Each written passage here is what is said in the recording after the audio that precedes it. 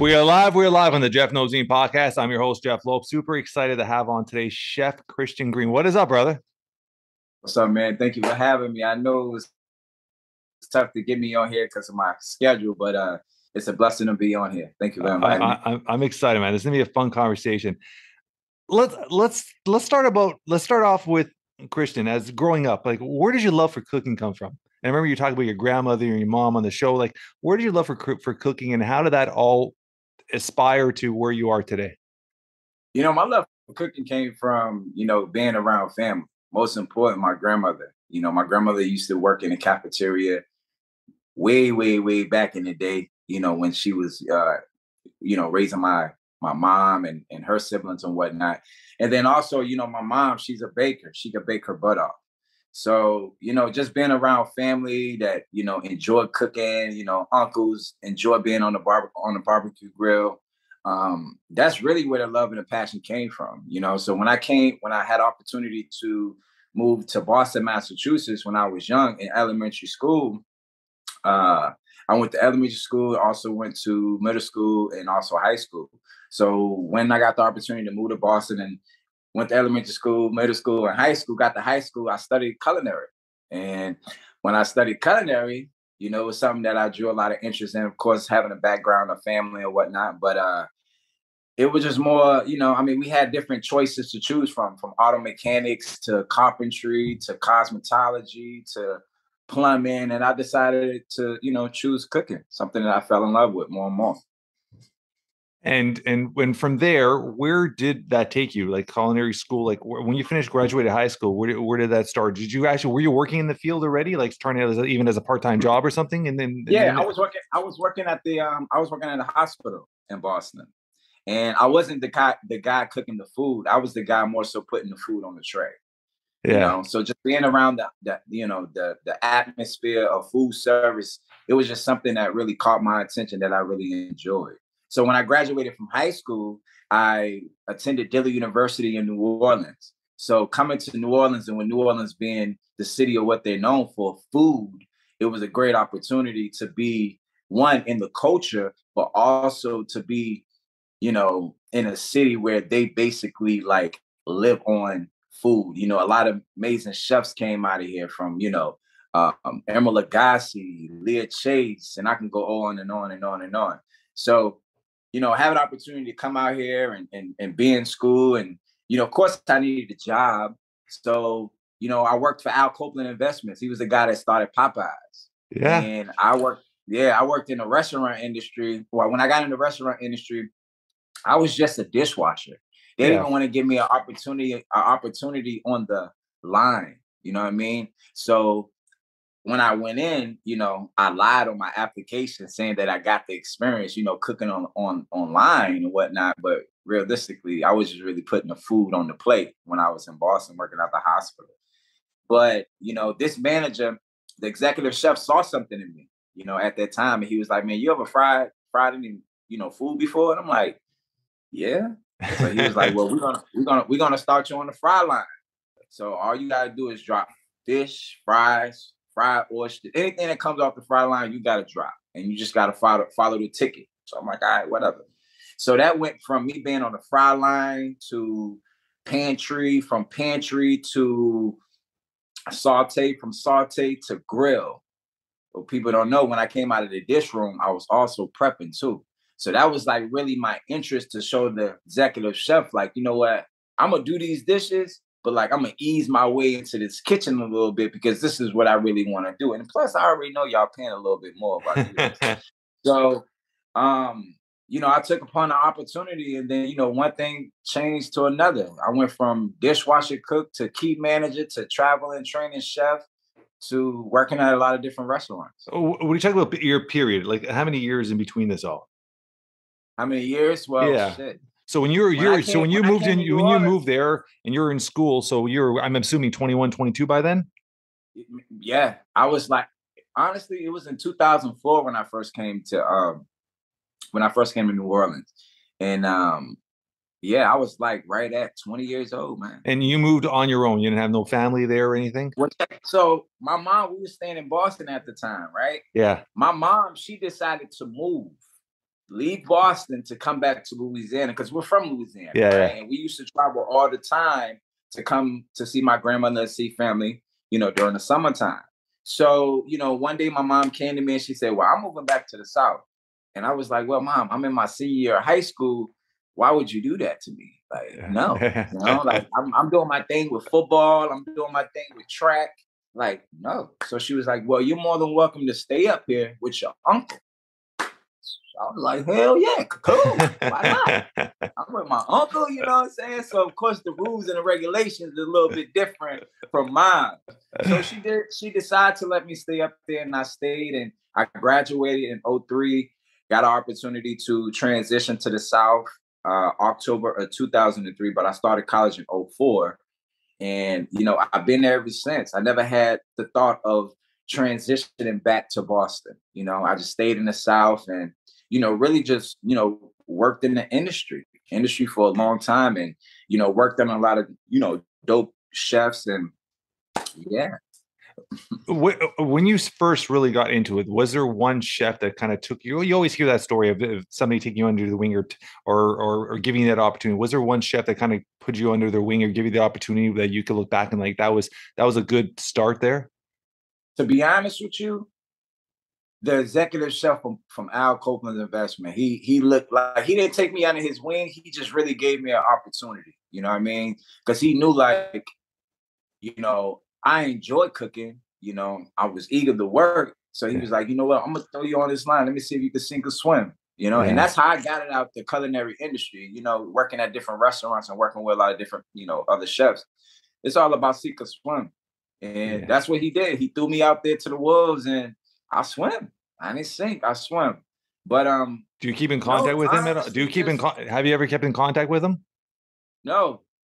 I'm sure he's seen you on TV and stuff. So I'm sure he's seen me on TV. Yeah, I'm sure he's seen me on TV and everything. But no, I haven't had opportunity to keep in contact with him. One of the things that I do know, that restaurant was closed down because when Al Copeland passed away years ago, a lot of his restaurants closed down. But man, I just honestly just kept, once I took that opportunity, I just, kept my head down and just kept grinding. Just kept grinding it out. Learning on my own. Not being afraid to get in the kitchen, learn different culture styles of food, different techniques of, cooking and whatnot, and just stay true to myself. And I'm sure that was one of the things that you guys saw on the show, like I stayed true to myself, and I enjoy doing what I do, but also at the same time, like I stay true to myself, and I try to find different ways to elevate my food in whatever way possible. I love that. I love that. So let's talk about getting on the show. Did you apply? Did they find you? I know with Chef Michael said that they just found them online. Like how did you get an opportunity originally for season 5? When I did season 5, I was engaged at the time. So, my fiance at the time, she came to me and she was like, hey, you should do MasterChef. And I'm like, what's that? You know what I mean? I'm like, what's that? She was like, it's a show with Gordon Ramsey. So I'm like, oh, all right. So I was like, let's Google, let's YouTube it. Let me check it out, see what it's about. So she YouTubed and she showed me. And I was like, oh, hell nah. You people went to culinary school. You know what I mean? I ain't never went to no culinary school. I'm self-taught, So she was like, no, like, you really can cook. Just try out. You look good. So why not just try out? That's just an extra. So I'm like, I guess you know what you're talking about because you worked in that, you should be an actress, you worked in the industry of TV and whatever it may be. So you obviously know what producers look for. You have the eye for it because you've been in this type of business. So I'm like, all right, whatever. So she comes home one day and she has the application. And I was like, yo, what's this? She said, well, I figure I filled this out for you. So I'm like, what? She was like, yeah, you're going to go do the show tomorrow. They want you to come tomorrow. That's when the audition is. I was like, well, thank you for the heads up. I said, but I don't even know what the hell I'm going to make. So, like, I don't know what I'm making. So she was like, well, just think of something. Just think something different. So I was like, all right, whatever. So that day, within seconds, I was like, you know what? I'm going to do something different because I know everybody's going to come downtown New Orleans with gumbo, etouffee, you know what I'm saying? Maybe a po' boy, fried shrimp, maybe a crawfish bread, whatever. So I was like, I'm gonna make a Creole crawfish andouille lasagna. She was have you done that before? Hell no, that was my first time making it. Right? So she was like, that sounds good. She's like, you really do make great lasagnas. I was like, all right, well, this is gonna be a little bit different. So I made a lasagna. We go downtown. Well, before we go downtown, I woke up at like 6 o'clock in the morning, right? And no. We go downtown and I walk in and there was a table of like 3 individuals. So they was like, hey man, what you prepared? So I took the lid off the lasagna, right? Yeah. And they was like, oh shit, like the smoke came out and everything. So I'm thinking God is next to me. He's making all this happen. You know what I mean? So the little smoke steam come out of it. You could smell it. It was like, oh my God, this smells so good. So I was like, yeah, you know? I said, yeah, it does smell good. So he was like, man, what is it? So I told him, I said, yeah, this is a crawfish Creole lasagna with andouille sausage. He was like, wow. He was like, all right, man, just go sit to the side. Here's your number. We're going to call you in the room and we're going to go from there. Boom. They call us in the room. So I'm like, all right. Mind you, everybody quiet. Yeah. Everybody. Even the judges. Yeah. You know, these regular the culinary judges and the people that was in there that was trying out. So I was like, what's up? How y'all doing? Personality. Yeah, 100%. About TV, personality is key ingredient. You know? Yeah. So I was like, what's up? And everybody was like, hey, how you doing? You know, whoa. So the chef comes on. He was like, hey, how you doing, man? I like your personality. I said, I like yours too. You know? Yeah. So I was like, I like yours too. So he says to me, he's like, what you got? I said, man, I got lasagna. He was like, he tasted it. He said, wow, this is really, really good. And it has that kick at the end. Yeah. He was like, yeah, what's up with that kick? I said, just a little bit of cayenne, cayenne pepper. So he was like, man, let me ask you a question. He was like, man, how old are you? I said, 26. He says, you have kids? I said, yeah, I have a son. He said, how old is he? I said, he's 3.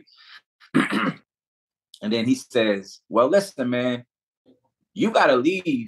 If you got to leave and go to California for a few months, how would you feel about not speaking with your son or your family or whatever it may be? So I said, yo, they got Skype, right? We can Skype, can we? So he started laughing. So he was like, okay. And he walked away and went to the next person. So once we got to me, dumping out the rest of the food that was on the plate into the trash, the young lady says, great. We have the 2 of you. It was me and this young lady that was there. Like, we have the 2 of you. And I was like, yeah. So I was like, what you mean? She was like, you made it to the next round. I said, what? Stop playing. She was like, serious, you made it to the next round.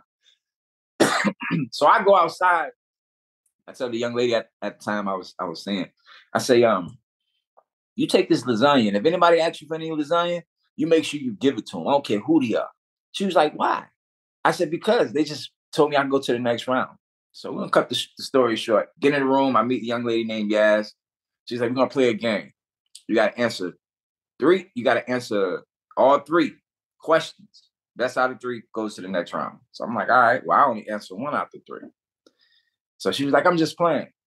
Then she says, I want you to go out there and tell them that we need you here in the morning. So I'm like, all right, whatever. So I go out there and I tell them, I say, yo, they say y'all need me here early in the morning. So she says to me, okay. She looked at a paper. We don't have any more slots. I said, wow. So I go back and I go tell the young lady, I said, they say they don't have any more slots. She said, what? Hold on. So she got up. One of the producers got up, went out there. She says, okay. She comes back to me. She said, Christian, we need you here at 8:30 in the morning. I said, what? I said, okay. You know what I mean? So I realized right there that they took a liking to me. You know what I mean? Because they jumped me from everybody else that tried out for me, see me first. Yeah. Right? So I get there next morning, get up in the morning, brush my teeth. I put on that Meek Mill Dreams Turn Nightmares and Dreams. I guess what is it called? Dreams and Nightmares. You know? I used to think about times like this, ride like this, I'm geeked. I'm like, hell yeah. So I get to the hotel. They say, you gotta come up to the room. So I'm like, all right, cool. So I come up to the room. I shit you not, bro. I'm looking for the room. I couldn't find the room. So it's like I was going in a maze. So as soon as I get to the other floor, I walk in the room, the door was cracked.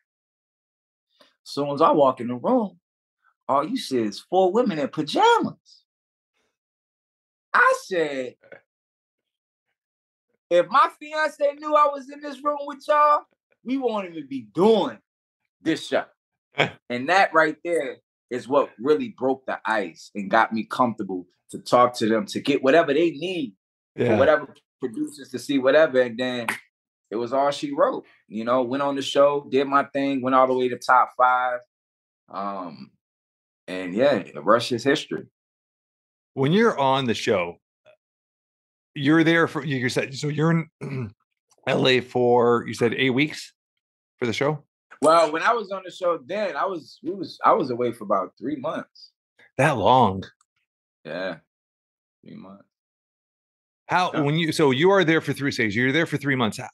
How does it all? I mean, I understand the whole reality TV side. So you obviously you sign docs that you can't talk to, maybe you can't tell anybody who's happening. As it's going on, are you constantly learning how to evolve your cooking there? Are they helping you? Are there people helping you? Or are you doing everything on your own? Nobody helping us. It isn't, is there, huh? No, nobody's helping us do anything. We cooking. We are cooking. So you would go back to your hotel room? Would you study? Like, how would you evolve your game? Because obviously from the start to the end, your game evolves so much, right? How would you keep evolving your game? What did you say? We have a library. We have like a little room with books. Yeah, huh? So you're always constantly studying, huh? Book and really cramp. What was that? You're constantly studying there. Continuously studying, man. Continuously studying. Pick up a book and being creative. Yeah. You know what I mean? And always, you know, being aware, keeping your ears open because you want to just listen. You don't want to miss anything. Yeah. You know? Because once that clock starts, it's go time and whatnot. Yeah, so your first experience, how would you rate it? Like overall experience when you were there, like did you leave with like, wow, this is amazing? Because you hear both sides of reality TV, right? Because I have a good friend of mine, Elliot Marshall, that was on the UFC reality TV show, and he said it was the worst experience of his life. He would never do reality TV ever again. What was your first experience? And obviously it had to be decent because you went back, but what was your first experience with reality TV? You was breaking up. What was that again? I said, what was your first experience with reality TV? Because like I said, I had a friend of mine. I had a friend of mine that had a really horrible experience with reality TV. He said he would never go back. Okay. Well, honestly, like my first experience with reality TV was pretty cool. It was chill. I mean, one of the things that was different from now to then was social media was different. You know, social media wasn't as popping as what it is today. You know? But would I change anything about season 5? Maybe the winner, but other than that, I mean, no. Season 5 was cool. Now season 12, shit, that's a whole nother story. You know what I mean? Okay, let's fast forward a bit. And I'm going to talk about dad life and your mom and all that after, but let's fast forward from season 5, you get off the show.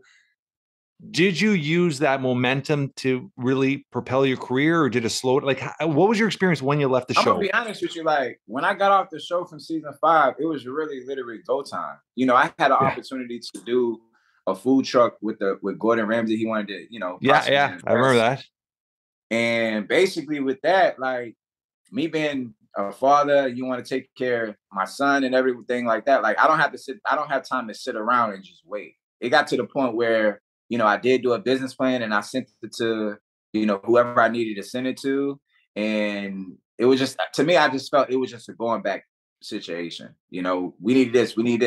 And I'm not even gonna lie, I really got a little bit of discouraged because at the end of the day, like, I know my hustle as a man. I know my grind as a man. I don't need no one else stamp approval for me to propel in life. Yeah. You know what I mean? Because I know what I need to do. I know the grind that I have. So, you know, once I realized I just felt like the business plan was just going back and forth. I was like, you know what? I'm gonna just start my catering business and I'm gonna just go from there.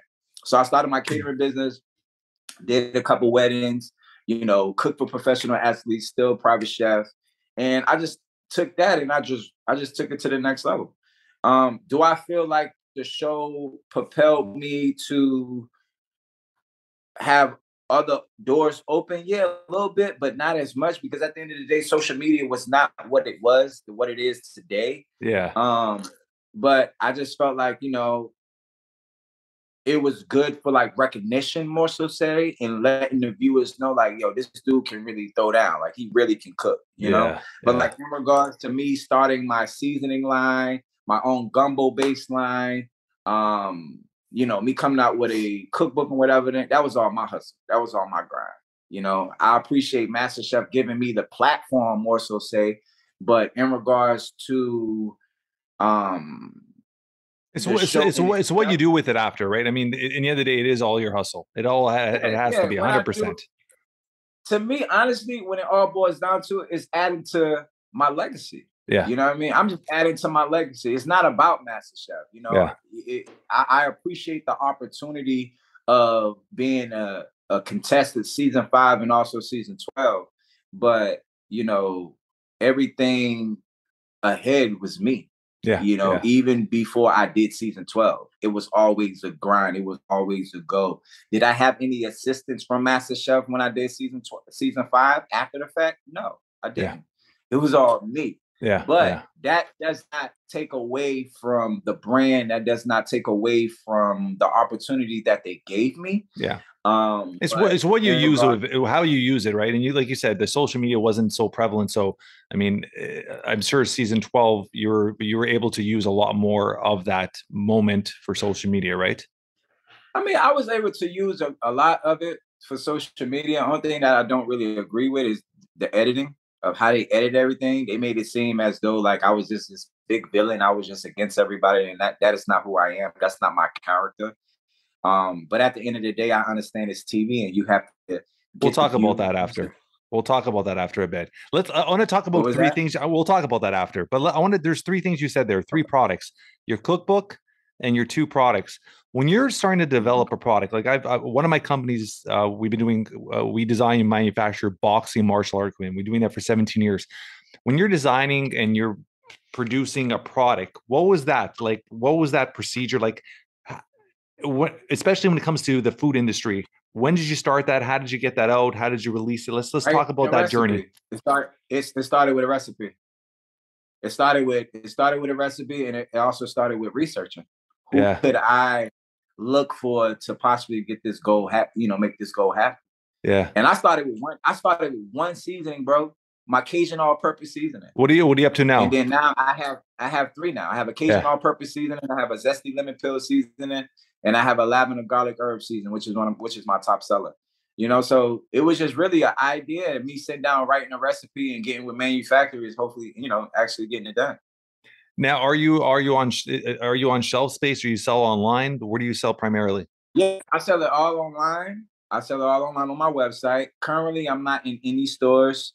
They want more money than anything. Or shelf space. Shelf space in the industry is crazy. Stores, they like want more money out of everything. Which it's that food industry is a different world altogether. When you're looking at shelf space, have you tried to even look at independent shops, like little mama papa shops, to carry it? Yeah, I thought about that, but like my mind and my creativity is so broad than that. I even thought about not even thought about.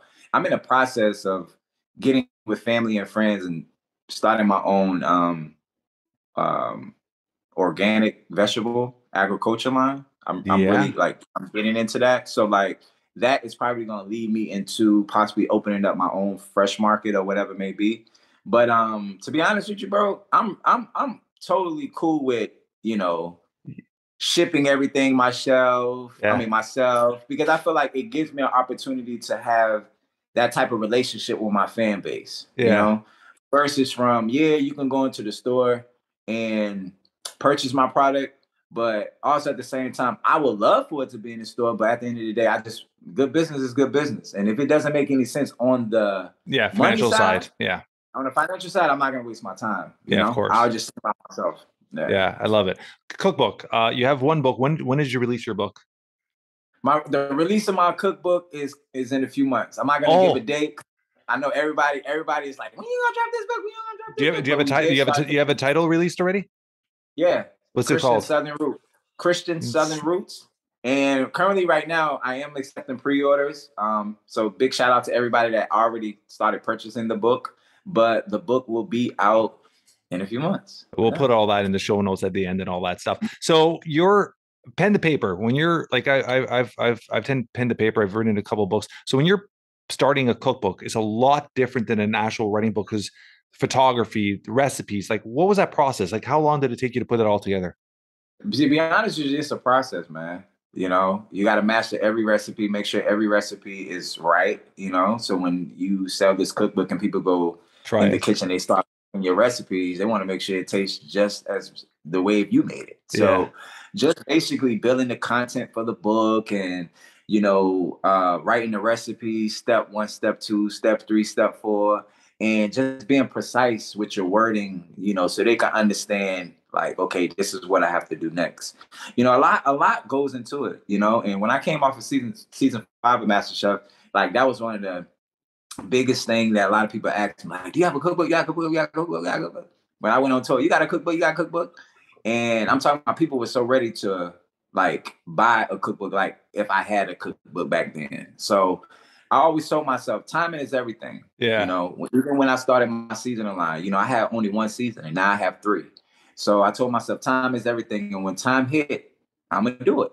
So, you know, I'm big on time. And you know, I got with a publishing company and, you know, I started talking to them. I started telling them my vision in regards to the direction of how I want the book to go. Cause I just don't want it to just to be a normal cookbook. I really wanted to tell the story of who I am, where I came from, and why these recipes mean, you know, very much dear to myself. And, you know, I would just tell people, you know, it's all about timing. And this was the right time. I love it. I love it. So let's dive into season 12. When did you get that call for season 12? How did that all work? To be honest with you, I didn't even get a call. Okay. I did not get a call. They sent a email to a old email address that I never used from like 8 years ago. Okay. So a producer reached out to me on Instagram because they found me on Instagram. It was like, hey, we sent you some information, blah, blah, blah. I was like, okay, whatever. So I go and check. Yeah. And it was MasterChef. So I was like, when I come back, hell yeah, I've been dreading for something like this to happen. So, you know, once I saw it, I was like, yes, I'm excited. Definitely, I would love to come back. And, you know, yeah, I got that information and they told me what I needed to do and I did what I needed to do and I got back in that kitchen. I love it. I love it. I love it. This time around, this is all recorded, I guess, during COVID? It was recorded, yeah, around COVID, if I'm understanding, yeah. Okay, okay. So it was a little different. Like, were you guys more isolated this time around? Recording? Yeah, definitely. We were so isolated. I ain't gonna say we was isolated from one another, but we made sure that nobody didn't have COVID. You know, big shout out to the producers because they made sure that we was healthy. They made sure that nothing really, like, we didn't come in contact with anything. Yeah. So it was tough, but shoot, we got it done. We got it done. Yeah. This time around, was it more bittersweet getting to the finale? Like you're so close from getting there. And I know a lot of people, like when you read online, a lot of people thought you should have won. Is that kind of bittersweet or just it is what it is? I hear it all the time. I just did 4 cities, four tour cities, right? Yeah. Boston, Atlanta, Dallas, and Houston. Yeah. I hear it all the time. And this is not to take away from the winner or whatever it may be, but at the end of the day, if you judge from the beginning all the way to the end, you know, I outcooked everybody in that kitchen. Yeah. You know, when it all boils down to it. And I was the most consistent one. Yeah. Now, in regards to the editing and how things look and how things look, I'll never agree with it. And I'll leave it at that. So explain that. So, and you don't have to get in detail. You can get into whatever detail you want to, but you mentioned that before. So the editing part of it, and that's something that sucks with reality TV, is that's out of your control. You only see that when it's released. So what did you perceive that they were trying to, like you said, show you as the villain, as the tough guy there? To me, I feel like at the end of the day, like, and I'm gonna be straightforward with you. Yeah. If I wasn't on this season, MasterChef season 12 would have been boring. And I say that honestly. And that's not to take away from all my other contestants that was on it, because they're badass cooks as well. But I just felt like with the excitement and the entertainment that I gave and how I cooked my ass off. Yeah. And with me being the most consistent one on the show, I feel like if I didn't make this season 12 probably would have been boring. And I really say that with truth. It probably would have been boring. It would have not been any type of excitement. Now, how they made me look, I feel like they made me look as though I was a bully. I was against everybody. I wasn't a good listener. And that was all false. See, I didn't perceive that watching the show. You didn't perceive? Well, to me, I feel like I perceived that. To me, I feel like they made it seem like I was a villain. Yeah, like, I'm gonna go back and watch it again. Honestly, I want to go back and watch it again because now you're saying that I want to go back and watch it because I mean, when I think of the show and like I said, I watched with my son. I didn't perceive that. I saw you as always talking about your roots with your grandma, your mom, your love for your family, your son. That's what it is about me staying true to myself. Now, in regards to the contestants and how the contestants portrayed me. Or how the producers portray, I feel like they try to portray like I was against everybody. Yeah. Or like even for instance with Derek, me dumping out the potatoes, that really was a mistake. That wasn't intentional. Yeah. Because when the judge came to me and they asked me, we just need one plate. I was just telling them like, let's just boil off a small pot of potatoes because it's not going to take long for it to cook. They're just looking for one plate to taste. Yeah. So in my mindset at the time, I'm thinking, okay, why not just use this small pot and it's going to take a little bit quicker so we can get them this plate. Yeah. But do I regret dumping the potatoes? No. Reason why is because if I did not dump those potatoes, we would have not had any issue from the blue team or any excitement from the blue team because we beat the red team by a landslide, 71-32. Yeah. So me intentionally dumping the potatoes out, that was not intentionally at all. That wasn't intentional at all. Yeah. Why would it be intentional when I want my team to win? Of course. You know what I mean? And I feel like when it all boils down to, and I think with me reading off of Reddit and me reading off of different comments and different views. Oh, he's arrogant. He's cocky. He's this, he's that.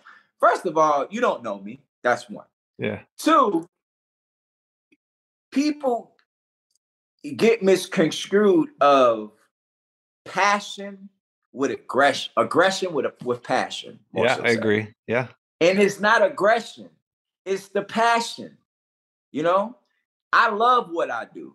Yeah. I want to win. Yeah. And also at the same time, when we was in the back and we were never in the kitchen, or we wasn't in the kitchen, or we was at the hotel, I was personal with people, laughing, joking with people. I always motivated different cooks, different chefs, like, yo, just cook. Yeah. That's all we got to do. It's just cook. But to me, off of me reading just off of the edits and, Reddit and just different things, it made it seems like I was just an asshole. And that's not who I am. You know what I mean? Yeah, like, but you're looking at the internet, right? Internet, and I was actually on a podcast yesterday with somebody, and we were talking about that. I mean, you're talking about trolls, right? These are people that just want people's reaction. They just want people's reaction. So I would say 99% of those are just. I understand they're trolls. I truly, truly understand they're trolls. And I understand that TV has to do what TV has to do to stay on TV. Yeah. I understand that. But at the end of the day, we're real people. Oh, 100%. We are real people to the point where we see this every day. I'm sitting on the phone, my mom telling her about the show. I get a Reddit message, a message out the blue on 20. Christian's a fucking asshole. Wow. Yeah. And I'm like, wow. Like, and the thing about it is like, you don't know me, you know? I'm just on the show. Like, I came there for a reason. And the reason why I came, because I love what I do. And it's a competition show. You want to win. You're the win. And yeah, 100%. I told the contestants, I was like, look, I don't mean this in no harm. I don't mean this in no disrespect. But when we get in that kitchen, it's showtime. Yeah. It's on and popping. When we leave the kitchen, how you doing? You good? I'm good. You good? I'm good. You know what I mean? It was never nothing personal. Never nothing personal. But the fact of the matter is, in regards to, other contestants, they may have not liked me or they wanted me out, whatever may be. I understand it's a show, but like I always show love to damn near everybody on the show. Yeah. Because I always tell them like, yo, I remember Derek Fox pulled me to the side.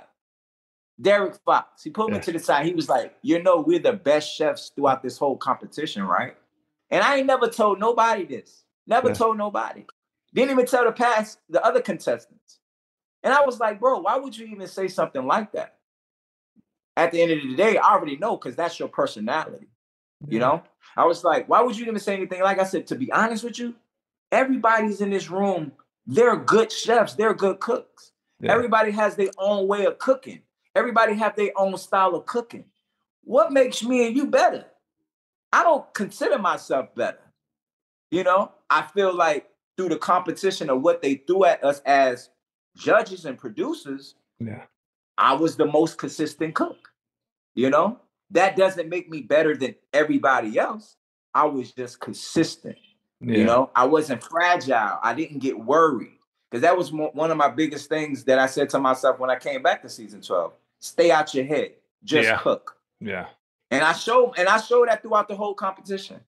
Stay out your head and just cook. And just keep it, keep it spicy. The three judges. Gordon Ramsay. Do you have a good story of Gordon? Man, Gordon is the man. I love Gordon Ramsay. Not like love Gordon Ramsay. Honestly, like hands down, like out of all the judges from season 5 and all the way to season 12, like I could tell that Gordon Ramsay had a like for me. Yeah. I could tell that Gordon Ramsay really showed like this young man can really fucking burn. This is what he does, Yeah.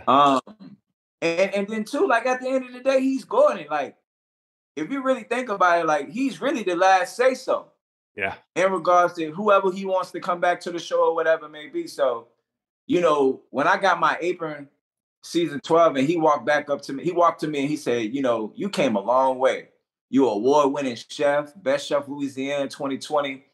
You got your own seasoning line. You're doing a lot of great things. Why come back? And I told him, I was like, chef, because I love what I do. I'm doing this for my grandmother. My grandmother passed away 2 years ago. And that was one of the lowest point of my life is losing her. Because a lot of things that was taught to me as a young individual was really through her and my mom. I never really had opportunity to meet my biological father. He passed away during COVID. But they were my teachers, So when I lost her, it was tough. So he was like, man, so you back? Why give up everything and come back? And I told him, I said, I did it for my grandmother. You know what I mean? Like, I work with professional athletes, Zion Williamson, Alvin Kamari, you know what I mean? Chris Irie. I can go on and on. The list can go on private chefing. But I always told myself, if I ever have an opportunity, if I ever have a chance to come back, I'm going to get my ass to that finale. Now, I'm not in control of the results, but I'm going to get my ass to that finale. And when I left for season 12 and my mom and my siblings couldn't come to LA and see me get my apron, that bothered me. But I understood why they could not come. Yeah. And when I saw their, all the other contestants' family getting their aprons, like I felt happy for them, but it was like, damn, I wish but I knew I was on a mission. Yeah. Because I know when I left, I told my mom, I said, I understand y'all can't come, but I'm going to see you in the finale. I promise you, I'm going to see you in the finale. And that was my goal. Yeah. That was my vision. That's what I wanted to do. That was your mission. That was my mission. My mission was get to the finale and win.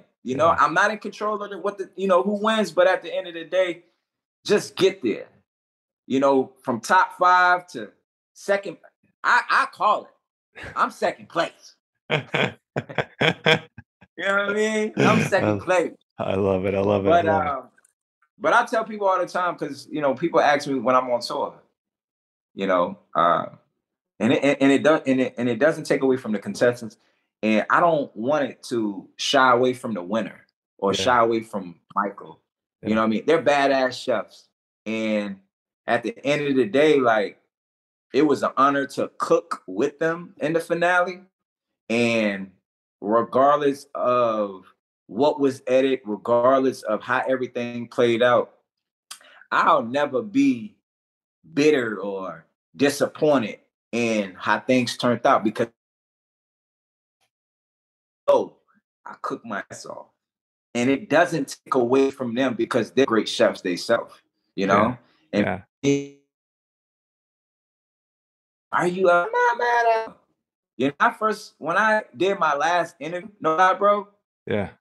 I went to the back, my last interview, and as I was coming out, and I tell this story all the time.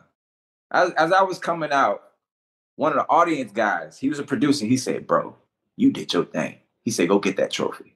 I love it. Yeah. He said, go get that. Like, even people in the audience, it was like, bro, either first or second, you did your thing. Yeah. You know, I love you did your thing, right? So as I put my left foot onto the stage, before they called the winner, my grandmother whispered in my ear, and she said, son, you have completed what you have came to do. You should not be worried. You should not be ashamed. You should not be upset. You did everything you needed to do, regardless of what the turnout is. You did. You showed the world who you are, what you can do. You forced to be reckoned with, you know? And it's not about the win. So I knew before Gordon Ramsay even said Dara's the winner, I knew it wasn't going to be me. Regardless of what it was, I knew. Now, if it was me, I just would have been shocked. But I knew it wasn't going to be me, especially with the message that I read in my daily Bible that day before I went to the show. What was it? And it basically said, you've came this far, you've completed. I'm going to leave it at that. So when they said her name, I wasn't mad. I wasn't disappointed. I wasn't hurt. I stepped to the side and let this young lady get her shine. Let her get a shine. You know, let her get a shine. Because at the end of the day, you know, they know what Christian did. Yeah. I'm going to leave it at that. Let's go to the other two judges. Joe, do you have still a relationship with Joe? Joe's cool. I mean, Joe, one thing I like about he seems very pushed away from everything. He's very pushed away. Like very, very pushed away. When Joe came to me in season 12, he walked up to me. He was like, Christian, I don't think we ever met. I said, what you just say, Joe? So Joe had to step back and come right back and say, oh, I remember you. I'm like, listen, Joe, I know I got facial hair now, but come on now, man. You the one told me, am I moist? You asked me, was I moist? Because you ate my macadamia crusted chicken, season 5. That got me my apron. You said, damn, it was good. And you don't remember me, Joe? Like, you serious? You don't remember me, Joe? But nah, Joe's cool. Joe's cool. Chef Ron, he's cool too. You know, I don't have, like, when people ask who's your best judge, it's not really on best. It's just like everybody got their own personality, got their own of course, personality. You know what I mean? So I can't really say much. Of course, I'll say Gordon Ramsay because he's the head honcho. But it's not really based off because he's a head honcho. It's really based off his history, his background, what he came from, what he had to endure to get to where he's at. That's why I pay attention to. When I look up to people and I pay attention to to the history of who they are and what they've been through, that's what I pay attention to. Yeah. You know, is what they went through to get there. Yeah. You know, people ask me all the time, who's your favorite quarterback? Tom Brady. Come on now. Come on. Tom Brady. If you pay attention to his story from coming from Michigan to where he's at now, come on now. Yeah. Gordon Ramsay broke his leg. He could have been a professional soccer player. Messed up his leg. He decided to dab into cooking. And look what he built. He built the whole empire. Massive empire. Massive empire. Massive empire, man. Massive empire. Yeah. And those are the type of people I like to learn from. You know, Bill Gates, Gordon Ramsay, like people that are actually businessmen. And, you know, I'm going to just say it since we're interviewing right now. Cooking, I love cooking. I'm passionate about it. It's easy to me. Yeah. But what I love most, I love being a businessman. Yeah. That's what I love most. Yeah. I love my success, how far that I've came to where I was when I was homeless to where I'm at now. You know, those are the type of stories that I enjoy, you know. I love that. I love that. Like I said, I've been an entrepreneur for 27 years. I mean, I've been on my own since 19. I started first company at 17. I've been on my own since 19. I'm 45. How old are you right now? I'm 37. I'm about to say 37. I just turned 38. When did you turn 38? Last Monday, October 17th. Happy belated birthday, brother. Thank you. Thank you. What does fatherhood mean to you? Fatherhood is important, man. You know, and I ain't trying to get all sentimental, but it's a good thing that you touched on that. And you asked that question because I grew up in a household with single parent, with just my mom. You know, taking care of 5 kids, making sure all 5 kids get to school on time, making sure all 5 kids is fed. So, just seeing her hustle and seeing her grind, she's my Maya Angelou, because she showed me the way of how to do things. Yeah. And I wasn't fortunate enough to, have a relationship with my biological dad, for some odd reason. I guess he didn't want a relationship, more so say. But even at a young age, even at a young teenager, even at a young man, I always told myself, if I ever have a child, whatever I went through, I'm not going to let them go through. And I stand on that, and I still stand on that to this day. So fatherhood is important, man. Being in your kids' life, having those constant conversations with them, even sometimes uncomfortable conversations. Yeah. I tell my son all the time, Dad, I'm not going to always be here, and I got to keep it real. And I feel like that is what helps kids create that relationship and be so close to their family, because you're not sugarcoating it. You're being real. You're being honest. Yeah. And me and my son, we have those conversations. We have those type of conversations. We have great conversations. I try to push him through different conversations just to expand his mindset. How old is your son? My son's 14. Same as mine. He'd be 14 in November 5th. Yeah, my son just turned 14. So he was born in 2008. Yeah, he was born in 2008 and my daughter is 16, born in 2006. And as crazy as, I mean, fatherhood's pretty much everything to me. If you see my stuff, like my kids are both in high school, I still drive them to school every morning. And then that's because I could. They're my workout partners. After work, after I'm done in the office, I pick them up and we go to the gym together. So we have a very close bond, right? You just froze again. Do you hear me, Christian? Yeah. There, you're back. Yeah. So I was saying, so we have this incredible bond, and it's living, and I've done public speaking stuff, and I always talk about living with no regrets. You got to live with no regrets, right? I lost my dad, which I had an incredible relationship. I was a 45-year-old Christian that would talk to my dad 2-3 times a day. I would call him every night to say goodnight and have a conversation with him. And I lost him coming up to 18 months. So it was roughly when you lost your grandmother, right? And it's something where I live with no regrets. I saw him all the time. I talked to him all the time. He spent so much time with his grandkids, but you still have regrets. So you have to live with no regrets. You have to try to live. Totally agree. I mean, that's how I felt, I remember when my grandmother when I came off of MasterChef, the season 5, and she was like, "Why are you always on the go? Why are you always grinding? Why are you always working?" And I'm like, "Grandma, like, I just want to provide a better life, of course, for myself, but, for my family." And that's the type of heart that I have. Like, I want to see everybody win. Yeah, where does it say in the Bible that we supposed to be poor and we supposed to struggle?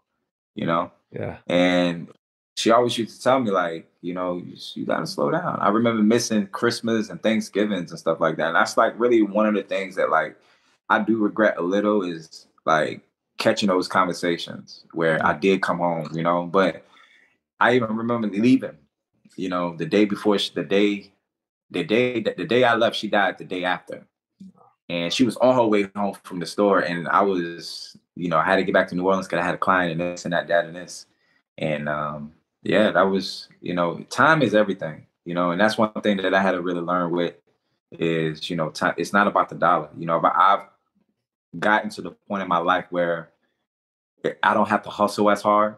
My talent speaks more for me than anything, So I try to utilize that time now with my son. I try to utilize that time with my mom, my siblings, and even try to instill in them, great ideas, or, push them in that they want to do.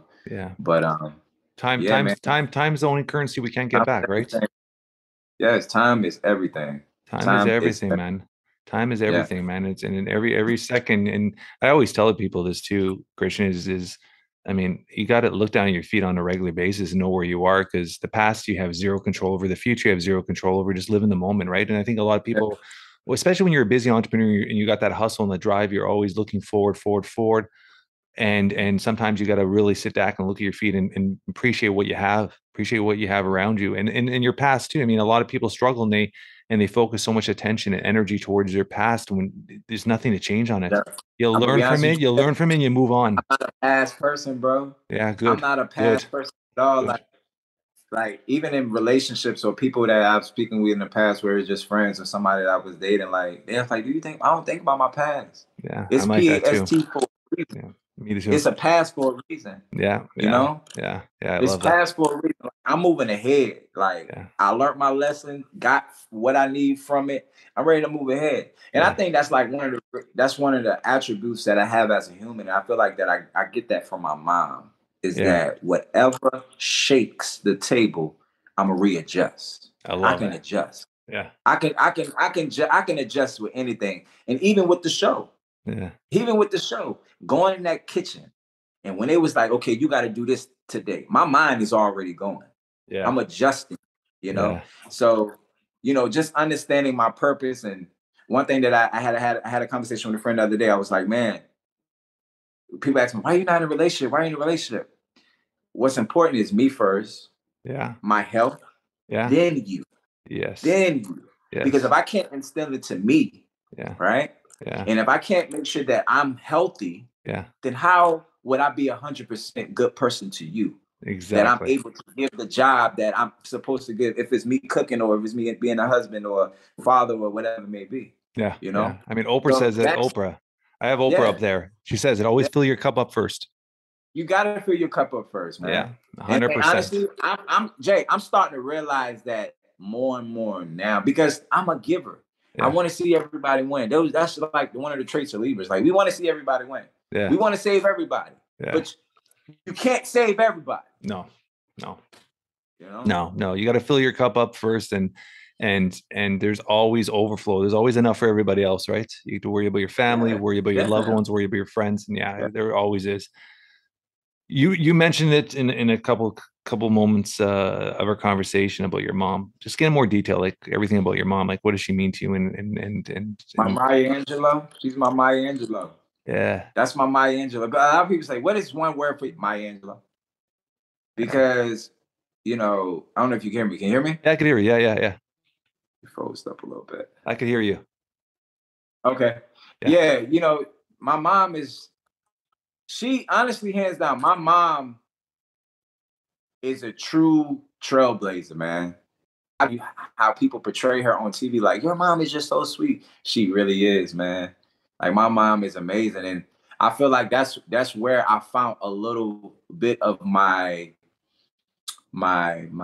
healing when I lost my grandma, was really through my mom.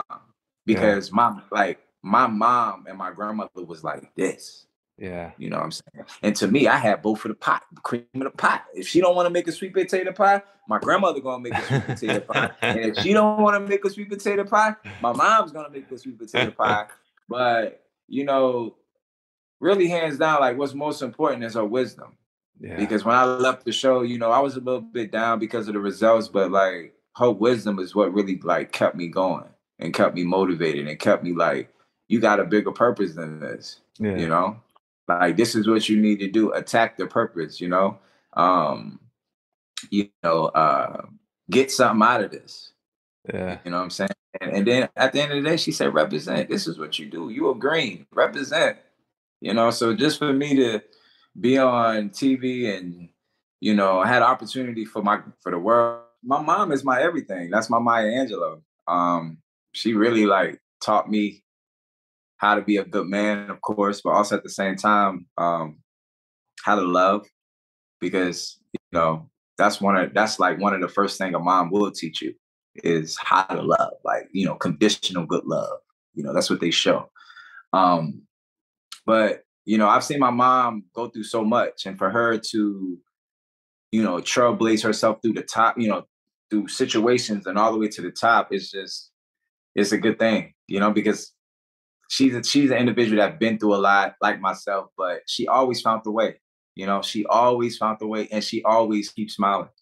You know, she smiled through every, you know, every scratch or every broken bone. She's the type of woman to keep smiling, because at the end of the day, she know there's going to be a way. And even with, like, you know, me being on the show, like, even with the situation of, you know, the results of the show, she just said, hey, man, you came in, you did everything you needed to do. There's no way in hell you need to be ashamed of what you've done.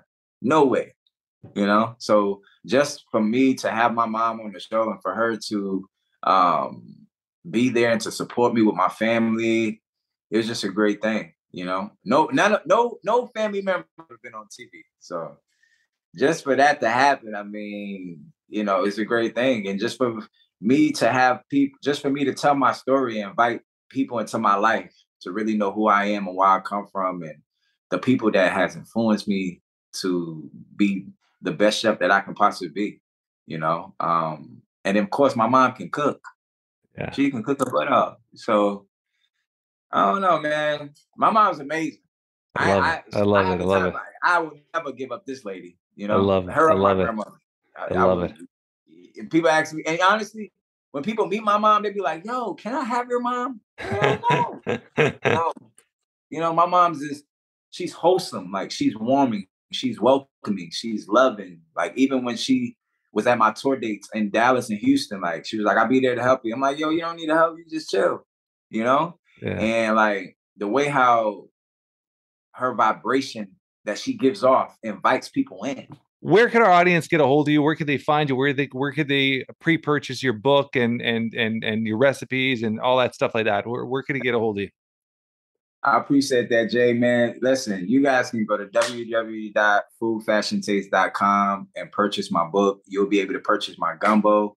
You'll be able to purchase my cookbook and whatnot. Everything is on my website. Everything. Matter of fact, stay right there. You might got to edit this too, Jay. We not playing, bro. This is my gumbo base. I got to see you some of this. You know what I mean? So I got the instructions on the back. Yeah. This is Chef Christian's gumbo. Now listen, you do not have to make a roux. And I know that's one of the things that a lot of people have issues with, is making the roux for the gumbo. So I have it all here for you. So you have all the herbs, all my additional seasonings that are in here. And then guess what? All you have to do is add 6 cups of chicken stock. That's it. Or seafood stock if you decide to do a chicken gumbo, chicken and sausage gumbo, or if you're looking to do a seafood gumbo. And you bring it to a high boil, you put your crab meat in there, your shrimp, your chicken, your sausage, and you got a New Orleans Creole gumbo. I love it. So I love it. You'll be able to purchase this online. I will be doing cooking tutorials on my IG, showing you guys how to make it. Also, what is available, my lavender garlic herb seasoning, my zesty lemon peel seasoning, and then also my Cajun all-purpose seasoning. And my cookbook will be out in a few months. I'm not giving a date. I'm like, everybody's waiting. Like, everybody, like, when that cookbook drop, it's coming. And I will be doing signed copies. I will be signing copies. So if you do purchase the book, I will be signing. You know, if you want to put in there, Chef Christian, can you sign my book? I will be doing a signing. So yeah. So yes, go to www.foodfashiontaste.com and purchase. You will not be disappointed. I'm going to ask you, I got you on good now. So I'm going to ask you one last question. Mm-hmm. If something were to happen to you today, in a few words, how would you want to be remembered, described by your loved ones? End it off. It has to be one word. Or it's one word. In a few words. In a few words. Oh, okay. Okay. Passionate, ambitious, loving, and supportive. Because I'm always supporting, I'm always loving. Like, I want to see people smile, man. Like, yeah, I'm just big on, like, you know, seeing people be happy. Yeah, me too. And honestly, that was like really one of the reasons why I did Dining with Christian. Like, I enjoy bringing people together over food. Yeah. You know, I had an opportunity working with side by side with Chef Leah Chase. And one of the things that I remember that she said to me, son, if your food is what it is and as good as it is, regardless of where you at, people go, they're going to come. So for me to go to Atlanta, go to Boston, you know, go to all these other cities that I'm going to, and even for the people to support me as much as they did, I sold over 200 something tickets for my tour. So I was just so proud. So just to bring people together and just to see the facial expressions when they're eating my food or when they're, you know, amongst one another, and they're strangers. Yeah. They come in as strangers, but they leave as friends. Yeah. And, you know, and I feel like that means so much more than anything. Like when I can just bring good people together, do one thing. And that's the reason why I say my mission statement is, you know, changing lives one plate at a time. I love it. I love it. If I'm changing your mindset through something that you don't eat, or maybe even just changing your mindset in regards to meeting new people. Yeah. You know, to me, I call it, I guess it's breaking barriers. Yeah. People don't like to be amongst other people. Yeah. So if I can bring them together over one thing, I mean, that's a great thing. So that's what I want people to remember me as, a person that's loving, ambitious, passionate, supportive, and a person with a big heart. Because I just want to see everybody win, even you, Jay. I love it. I love it. Boss. I love it, brother. This has been awesome, man. I appreciate you. I appreciate you taking your time. I'm sure we're going to have you back on when your book comes out. Maybe we can have you back on again. Yeah, man. Where are you located? Toronto, Canada. Toronto. What? You go over there with Drake. Okay. Yeah. That's what's up. And you know what? A lot of people have been hitting me up. Why don't you come to Canada with that good looking food? Come to Canada. We have a Toronto. Have you ever been to Toronto, Canada? Never been to Toronto. Toronto's got a great restaurant scene here, man. Very multicultural, great scenery, great restaurants. It's very, for food. It's an amazing place for food. Yeah, I need to come there. I definitely gotta come there, man. So listen, you're inviting me. So when I come, bro, and I hit you up, buddy, I got lots of space here for you, buddy. I got 100%. The door's open. I appreciate it, man. I appreciate it so much, and most important, man, thank you for allowing me to come up on here and, you know, rap with you. And this has been fun, man. But that was fun. On the show, man. I really felt like MasterChef, like great opportunity. I just didn't like the editing, man. Yeah, hated the editing. This will be raw. There's no editing here. This is raw. This is all Christian. Oh yeah, that's raw. Yeah, definitely, totally agree. I totally agree. I know that, but like just to piggyback off of that, I really don't like the editing, but I'm okay with coming in second. I love it. Yeah. It's you know what? It's just you have to look at it as it was just a moment, and that moment we're gonna take and just continue the path. It's just a moment in your path, right? It's life is a path. It's that what you talk about is the medals, right? You're going up and down the medals, and it's just a moment, right? That's all it was. Right. Just a moment. And a moment to, you know, to propel your career or whatever, maybe. Yeah. You know, and big shout out to all the other contestants that was on the show. And rally, what you said too, Chef Christian, is that moment means absolutely nothing if you don't hustle and put the work in after and do the work and do your recipes and do your book and continue to do your tours. And none of that matters, because if you just did that moment on TV and just hit away, in months, there's a million other reality TV shows you'll be totally forgotten about. Exactly. So it's just the work and the effort and everything you're doing now, and just look at it as almost advertising. You just got some free advertising to continue what you're doing. Really, your real mission is. That's all it was. Totally agree. And I'm in the process. I didn't tell you this, but I'm actually in the process of relocating to Texas, where my mom is. Oh, interesting. I'm looking to do that next year, and I'm looking to open up a location. So be on the lookout. Okay, I was going to ask you that. Is a restaurant in this near future? Of course. I love it. Of course. I love it in Texas, man. It feels like everybody's moving to Texas. Low taxes, beautiful greenery. Bro, well, listen, when I tell you it's beautiful out there, like my mom, I left her home at 17, and every time I go out there and I see the fan base, the people that support me out there, I just say to myself, like, damn, I really need to get back. Like, I need to come home and be closer to the family, help the family in whatever way that's needed to be. I mean, we own about 5 acres of land. So, beautiful. So you could plan a lot of your things for your restaurant. There you go. That's the vision. Yeah, I love it. I got some friends I got some good friends in Texas too. And there's a guy, Steve Harris. He was originally from Nigeria, businessman, incredible entrepreneur. He just moved with his family to Texas. He's been there now for about 6 months. Man, yeah, incredible entrepreneur. So when you do move there, I'll do the intro. Beautiful. Yeah. This has been awesome, brother. I appreciate it, man. Appreciate you, man. Thank you so much for having me. And, you know, I would definitely stay in touch. You know, we have an interview, not staying, but I'm definitely going to stay in touch and keep you up to date in regards to what I'm doing. And I'll definitely let you know when I'm in Canada. And I love it when you're ready to come to Toronto, the door is open, man. I got a whole bunch of little vacation properties you can stay at, and we can hang out and stuff. Come on, man. We can do a couple dinners, man. Couple charcuterie boys, couple wine bottles.